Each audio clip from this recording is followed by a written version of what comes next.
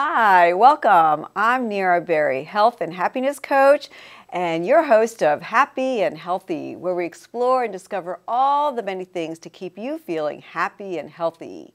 And make sure to stay tuned to my Good to Know segment at the end of each show, where I've always got something really good to share with you. So today I want you to welcome my guest.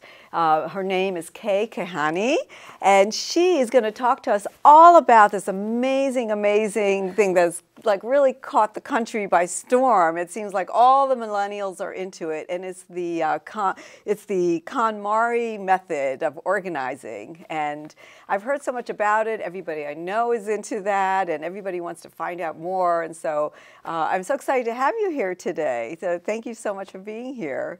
Hello, and thank you for having me. It's really a pleasure to be here and to be able to share Marie Kondo's organizing method with you and with your viewers. Thank you. So I just want to say that you're a certified KonMari Organizing Consultant, and you own Tidy Paradise, right? Yes, I'm among the first actually consultants who, attended the KonMari tidying training. It was, yes, in New York. So and how long ago was that? That was about 3 years ago. Wow, so it's really just been a few years, and it's something that is, I know that she has a show on Netflix, Marie Kondo, and about tidying up, and that's been like really popular, and I know she's got books, and it's just amazing. So I'm really excited to find out more about it. So I know that it's a Japanese art of decluttering and organizing. Like, can you tell us a little bit about it?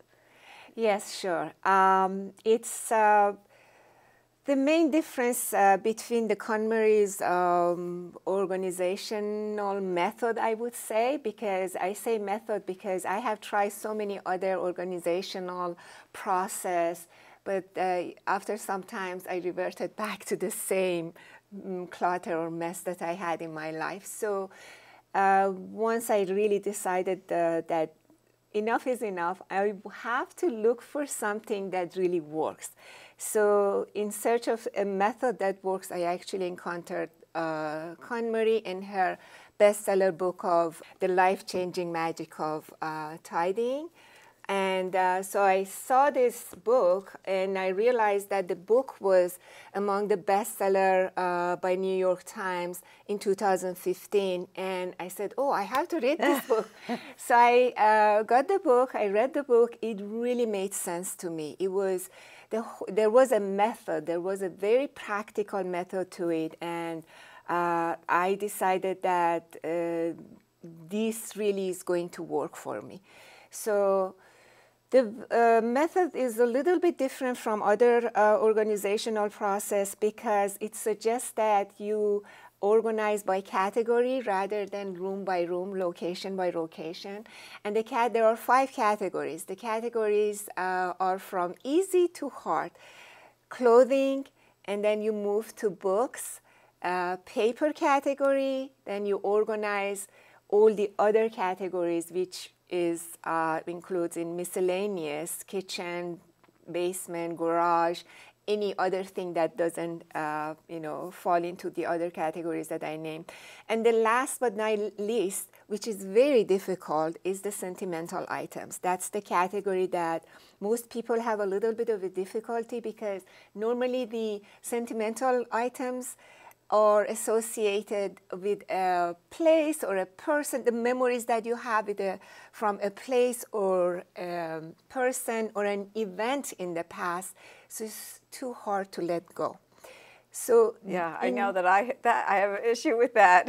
Yes. All the sentimental things. So these are the categories. So this is one difference. The second main difference is that in KonMari's tidying method, going through the process, you don't emphasize on getting rid of things, but actually keeping things that sparks joy for you. And through the process, you so hold. I've heard that term. So Yeah. so can you define what that is? In you know, Sparking joy? Yeah, like in her world, yeah, in that Yeah. world of. In her world, and also, you know, when you go through the process, it actually becomes part of your life. So she suggests that you hold each item, whether it's a book or a piece of clothing, in your hand, and you ask yourself, does it spark joy? So, and often people ask, what does that mean, Yeah. sparking joy? So whatever you like, whatever you love, whatever you enjoy using, that's the spark joy. And often by, you know, I'm asked this question by my clients that they say, can you explain spark joy? I still don't understand it. Yeah. So I normally start by kind of giving them this experience of spark joy. Since we start with the clothing category, I ask them to hold one piece of clothing that's their favorite, the most favorite, the one that they love. They love the color, then they put it on, they enjoy it. And you can see them smiling. They hold that piece of clothing in their hand, and I can see them, as you so it brings said. them happiness. Yeah. Exactly. So they smile, and it feels good. They feel light and happy. And I say, this is the benchmark. This is what spark joy, you know, feels like. So from that point on, they already have a benchmark. Yeah. Anything else that they pick up and examine for whether it sparks joy or not, you know, they already know it because they already have experienced that right at the beginning of the process. Yeah. Well, that's so good that you define that, because you know, some people that are watching may not understand that, or you know. So I think that's key. I'm really glad that you explained that. You know, because I can look at 5 things and they can all bring me joy, but but I guess you think like, oh, what is the one that really makes you feel wonderful? Exactly. Yeah. So the focus is on keeping things that sparks joy and not necessarily getting rid of things. So that's the other main difference with the other organizational process. And also, KonMari suggests that you organize each category in one sitting, which means when you're organizing your clothes, you need a big clean sheet to put a, you know, empty space and bring all your clothes. Just dump it all out. Everything, dump it there. Just make like a big mountain. Exactly. And you may have seen the pictures of, you know, big mess. So you bring everything from the basement, from all the closets, everything, and place it there and organize in one sitting. It feels overwhelming, I imagine, that when people bring in all like clothes that they have in different parts of their place, whether or not it's a house, or maybe some people have things in their attic or wherever, the things that they haven't seen in many years even, and then they bring it out and they put it in a big pile. It probably seems like, wow, like they probably didn't even realize they had so much. Yeah. And so a lot of it's probably so redundant, like a lot of duplicates of things. And, So that's one of the main reasons that she wants you to do this. You first, you know, you may get overwhelmed, but you also start from a place of abundance. Because abundance? Abundance, yeah. Because yes. you feel like, wow, you have so much. You have 10, for example, shirts of the same kind, even maybe sometimes the same color. So it makes it easier for you to decide which sparks joy to keep and which one to let go. But the main difference, I would say, and all my clients have experienced this, the main difference with the other methods is that going through the process, so many times you ask this question, does this spark joy? Does this spark joy? So you really are going through a self-discovery journey. You learn so much about yourself and what you like and what your dislikes are.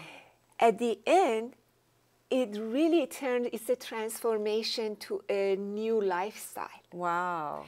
So this is why people are so moved by it, and it's become a whole movement, because it's not just like, oh, you know, A, B, C, D, and E. As you're doing it, you're actually, you know, bringing out all your, you know, your past thoughts about yourself, maybe even witness the changes, even in the different styles that you have, I imagine, Really, it's a process of self-growth. That's amazing. It's a behavioral change. Yeah. So at the end, you really, I would say that it impacts your decision making. It impacts, you know, all the other aspects of your life, because it becomes the part of you that any decision you want to make, anything you want to purchase, you ask yourself, does this spark joy? Yeah. And it impacts your relationships. That's your what I've heard. I've heard that, you know, couples that go through this process together, that it brings them not just a certain closeness, but a greater understanding of each other. Exactly. Because they understand, from what I've read, that they'll see like what is really important to this person. Exactly. That maybe they never communicated in another way.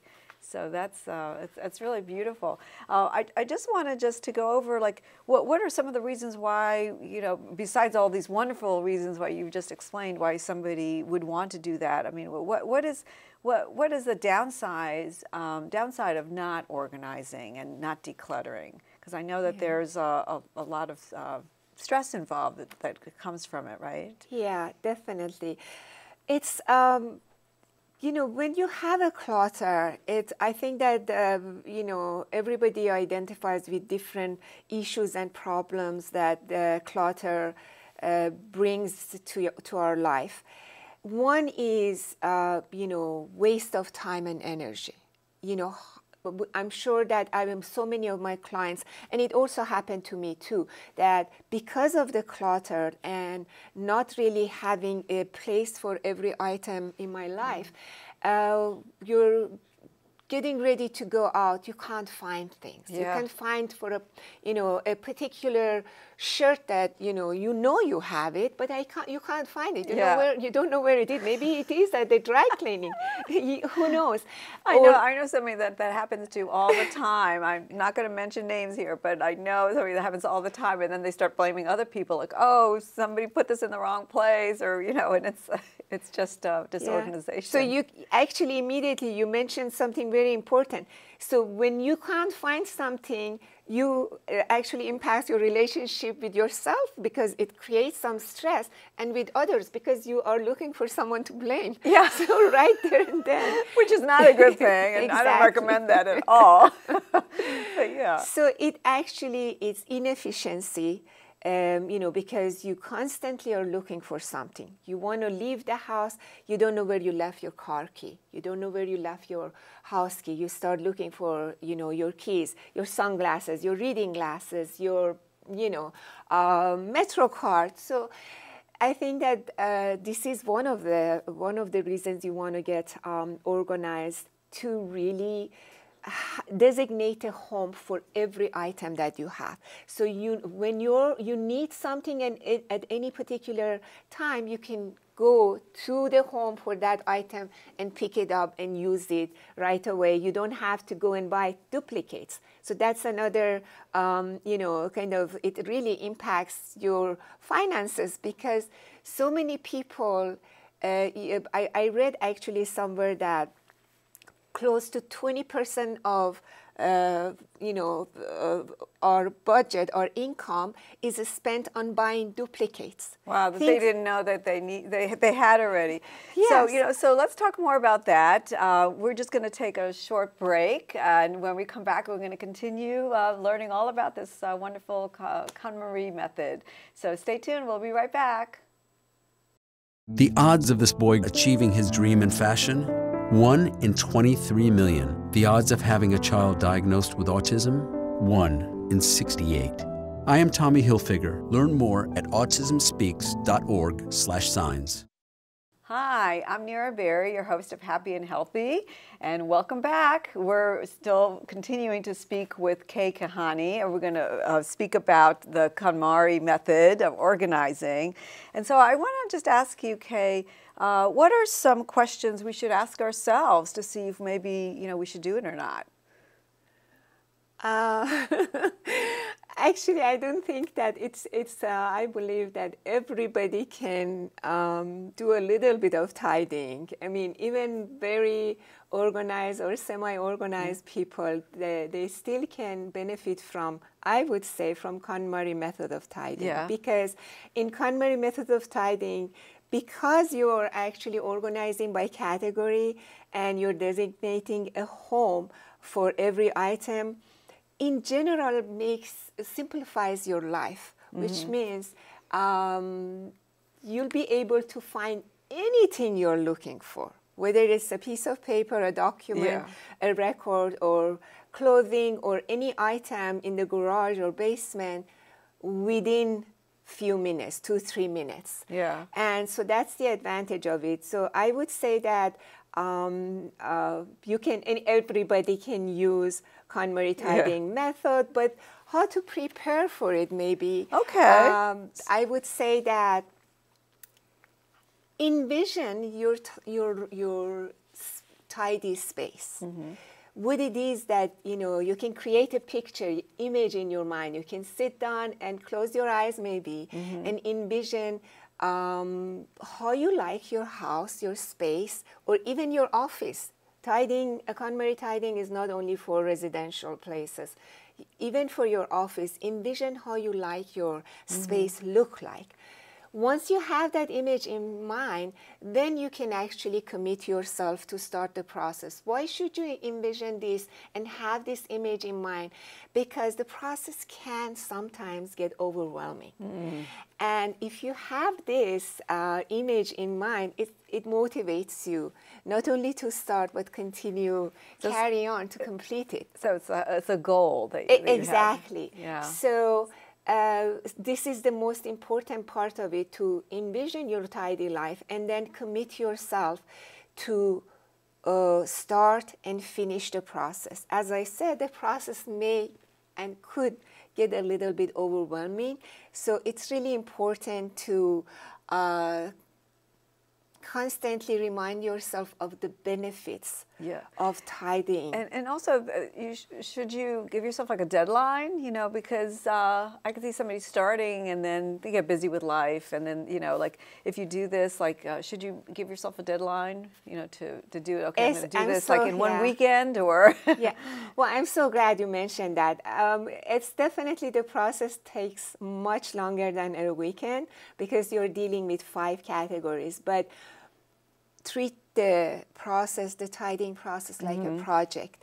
I'm not saying set, deadline, but having a particular timeline and a roadmap is important. Because sometimes in between you may travel and not, get a chance to start with the next category. So give yourself, be flexible, be kind to yourself. Schedule the time for yourself. But schedule the time and maybe set a practical timeline to complete the process. But make sure that you complete all 5 categories. That's when you benefit the most from the process. Okay, so we'll get into that. But just before you get into all the different categories and everything, I know that you need to also kind of like prep for it, right? Like, don't you need like certain containers and certain things like that? Because I've seen people like in line, like, when the Netflix show came out, I remember going to Bed Bath & Beyond and seeing all these people standing in line with all these different containers and all these different things, and I know, like, I know what they're up to, Yes, yes.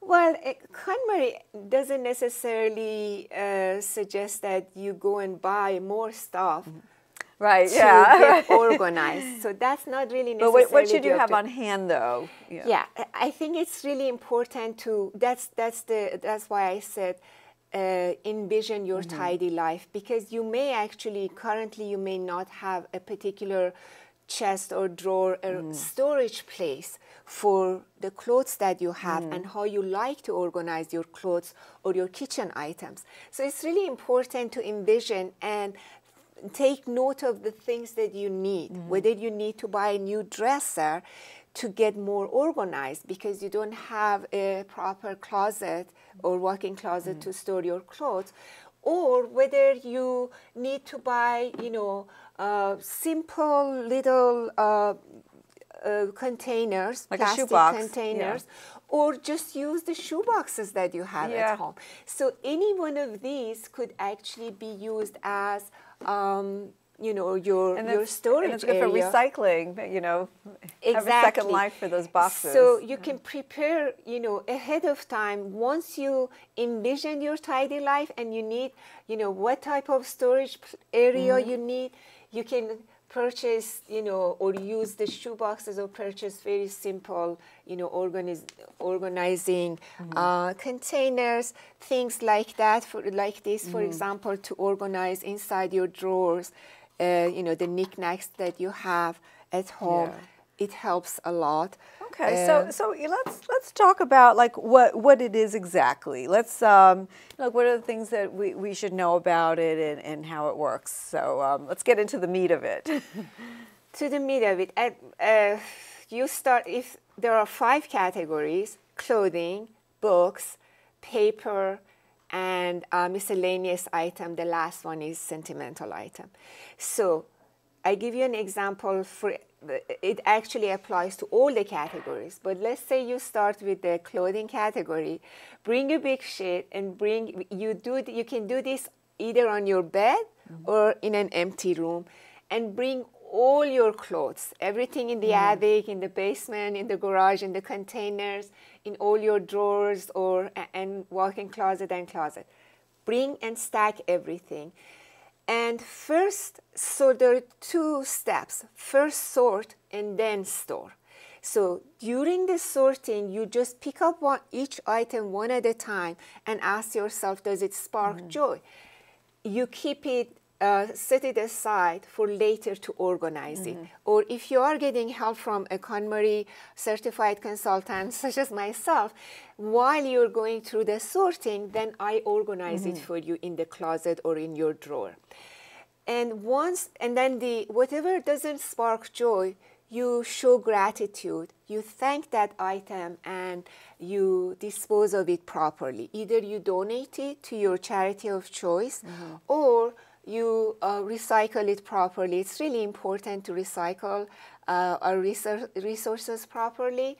And one thing that I was expecting, maybe you ask me, showing gratitude, because that's the question I'm asked oftentimes. What does it mean to show gratitude towards an object? You know, when you're giving your clothes away, why should you show gratitude? I guess in my world, I talk about gratitude a lot as a happiness coach. So actually gratitude for everything is showing key. gratitude for everything. This is one of the best practices that you can you have the opportunity to practice showing gratitude, because as you know, you mentioned, you know, those people, you know, with thoughts of gratitude, they're very happy people. Yeah. So this is the best time to practice that. And I can see that working, because I find that sometimes it's hard to get rid of an item, but if you kind of feel like, oh, well, you know, you served the purpose for me, maybe now somebody else can benefit from it. So exactly. Yeah. So it's not, so it makes it a little easier to like separate from it. It served the purpose, or maybe not. Maybe you received a gift from someone that that someone, by giving you the gift, showed, you know, love and caring, but you really don't enjoy wearing, let's say, a shirt that you know, was given to you as a gift. So it's sitting in the closet. It's by giving it away and thanking it, you actually show gratitude, and it makes you happy that it's going to go to somebody else and make somebody else happy. Okay, so it just sounds like the very most important points. We just have a few minutes left. So, so the clothing and the books and papers and miscellaneous items, and then sentimental items. So once you're done with sorting, and all the things that have to go, you let go, you send them away, then you start organizing by category. For example, all your short sleeve dresses, you organize them next to each other.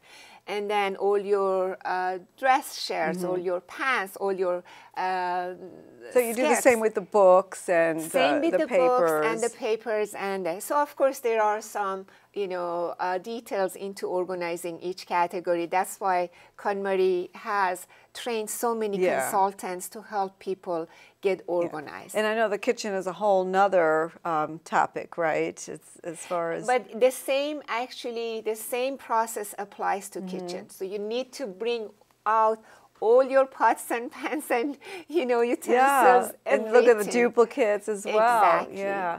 So if somebody wanted to reach you, can you give us your website information? Oh, so sure. Is tidyparadise.com. Okay. And should I mention the phone number? Well, we'll have it up on the screen. Okay. So my name is Kay at tidyparadise.com, and the website is tidyparadise.com. And also on the KonMari, yes. So I just wanted to ask you if you could give us, because we just have a minute left, what is the one pearl of wisdom that you think that you can share with us, or something that you do every day? Yes. I may not do it necessarily every day during the day, but one thing that I do every night before going to bed is to send everything that I use that day, to send it home. As I said, going through the KonMari tidying process, you designate a home for every item, every item of your belongings. So every night before going to bed, I make sure I send everything home. Okay, so everything has a place. Yes. Yes. Okay, I love that. So thank you so much for being my guest today, and you've really given us a lot of really good information, and I really appreciate it. Thank you so much. So I'm Nira Berry, your host of Happy and Healthy, so stay tuned for our next segment of What's Good to Know. So stay tuned.